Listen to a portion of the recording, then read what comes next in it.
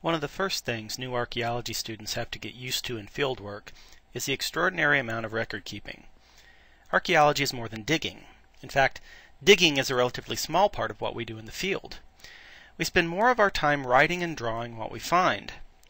One of the more difficult and confusing parts of this record-keeping process is coordinates. They show up on sketch maps in our field notes, as isolated numbers in a flow of text, and even on finished maps used in publications. The flow of numbers, seemingly almost random to the untrained eye, can be a little confusing. Why do we do this, spend so much time crunching numbers and attaching them to artifacts?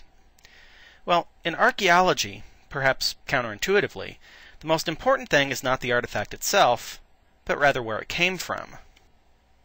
When you see this photograph, you probably immediately identify it as a classroom. But why? You see desks lined up in neat rows and all pointing the same way, a chalkboard in the background, and very little decoration otherwise. Past experience has taught you that those items in that spatial arrangement are found in classrooms. It's the spatial relationships that identify the classroom, not the artifacts themselves. After all, chalkboards are found in places other than classrooms, and desks, even this kind of desk, are too.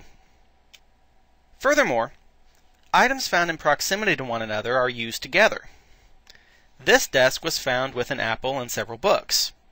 It's reasonable to assume that the apple and books are used by individuals who sit at the desk. This chair also has an apple and several books. Whoever sits in this chair probably uses these books, not the books under the other desk. Along the same lines, we might reasonably conclude that an apple and several books are part of the toolkit used by students in the classroom. Again, the spatial relationships of the artifacts allow us to understand the actions of the people we're investigating.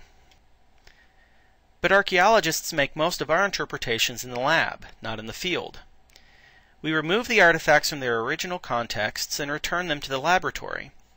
In the process, those spatial relationships are destroyed. Which of these apples were used by the person who sat at the desk, and which belonged to the person in the chair? Which of these books went with which apple? The only way to retain that information is to record the original location of each artifact, and then keep that information attached to the artifact itself. Then we can know later that these artifacts came from desk 1, and these came from desk 2. This is why we use coordinates in archaeology, to record spatial relationships in a manner that won't be lost when the artifacts are moved back to the lab. These coordinates are what we call provenience, the single most important bit of information about an artifact, sometimes even more important than what it is its provenience. So, all archaeologists need some way to record provenience systematically. Coordinates are nothing more than a way to assign numbers to a particular location in space. But there are a variety of ways that we can do that. The most familiar are Cartesian coordinates. This system chooses a location arbitrarily, then extends two perpendicular axes from that point. Points in space are given coordinates according to their distance along each axis. So, for Cartesian coordinates, you need to specify 3 bits of information: the origin point, the direction of one axis, well, the other axis is automatically perpendicular to it, and the unit of measurement. Then any point on that two-dimensional surface can be assigned 2 numbers, say 2 and 3, and its location will be fixed. Another coordinate system that is less familiar is polar coordinates. This also arbitrarily chooses an origin point and the direction of a single axis, but uses 2 units of measurement. In this system, there is only one axis. Points are identified by an angle away from that axis and a radius from the origin. The 2 units are a unit of angle, degrees or radians for example, and a unit of length for the radius. Both Cartesian and polar coordinates are intended to describe locations on a 2-dimensional plane, but archaeological sites are on the surface of the Earth, which is roughly spherical. Geographic coordinate systems are designed to describe locations on the 2-dimensional surface of a sphere. The most familiar of these is the latitude-longitude system. This system specifies various angles related to the geometry of the sphere and certain arbitrarily chosen points. In a mathematical sense, this makes some sense for archaeology. But the fact is that most archaeology sites are small enough that we can treat them as planar rather than spherical. So archaeologists use the much more intuitive Cartesian coordinate system. By convention, we use meters for the unit. Also by convention, the first axis points north. Why? Because Cartesian coordinates are suspiciously similar to the Mercator projection used in most maps. And by convention, north is at the top of those maps. Humans naturally like to start at the top, so we specify our axes according to which points up. If this is our Cartesian coordinate system, these are the map directions. We have the directions and units by convention.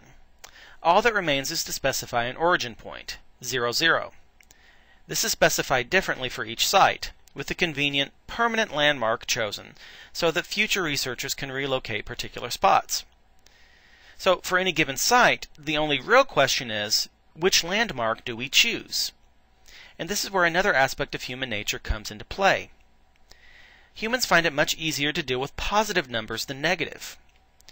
2, 3 makes a lot more sense to us intuitively than negative 3, 1 or negative 1.5, negative 2.5.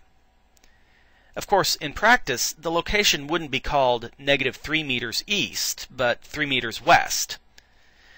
But that change from east to west units has just as much potential to cause confusion.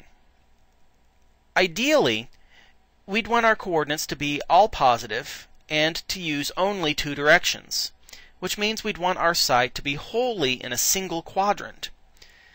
To make our maps appear similar to other drawn charts and graphs, we usually choose the upper right quadrant.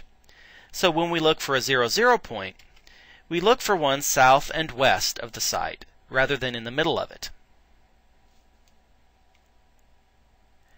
Let's say an archaeologist finds an artifact. The first step in recording its provenience is to set up the site grid, that is, the origin point and the axes. He can then measure from the 0 meters north line, the east pointing axis, to the center of the artifact and find out that it is 3 meters north. Measuring east from the 0 meters east line, that is, the north pointing axis, to the center of the artifact, he sees that it is 2 meters east. The artifact's coordinates become 3 north by 2 east. Note that in mathematics, the horizontal x-coordinate is specified first, but in archaeology the north coordinate comes first, even though it is vertical on the map. The same process can be used to identify excavation units. First, set up the grid, then measure, and record the coordinates of the unit. At this point you might ask, why use the center point for artifacts but the southwest corner for units? With artifacts, we want to know their location, and the center point is the best way to give that location with a single number. But units aren't particularly interesting in and of themselves. Their only real significance is that they contain artifacts. If this is our 1 meter by 1 meter excavation unit, with the coordinates specified for the southwest corner, a bit of easy math gives us the coordinates of each of the other corners. When we find an artifact in this unit, we need to measure its coordinates relative to the unit. For those measurements, we use the southwest corner as 0, 0, for the same reasons we placed our site grid's origin in the southwest. The artifact's coordinates are thus 0.5 meters north by 0.25 meters east. But that's not interesting, because it's relative only to this unit, not the whole site, and the whole site is what we're studying. We can convert that unit measurement to a site-wide one with just some simple math. Add the unit coordinates to the artifact coordinates. All measurements within a unit are made from the southwest corner for this reason, to simplify the math necessary to convert coordinates. Another reason for preferring the southwest corner of a unit lies in how we measure those distances. Excavation units are always measured in one manner or another from the site 0, 0 point, which may be hundreds of meters away. We use high-precision surveying equipment, but we also use much less precise tools like measuring tapes. whatever method used to measure those distances. The farther the point is from 0, 0, the greater the margin of error there is in the final results. If we record the unit coordinates by a corner of the unit, we have 4 candidates. Since we want to minimize error, we want the corner that is closest to 0, 0. The corner closest to 0, 0 is invariably the southwest corner.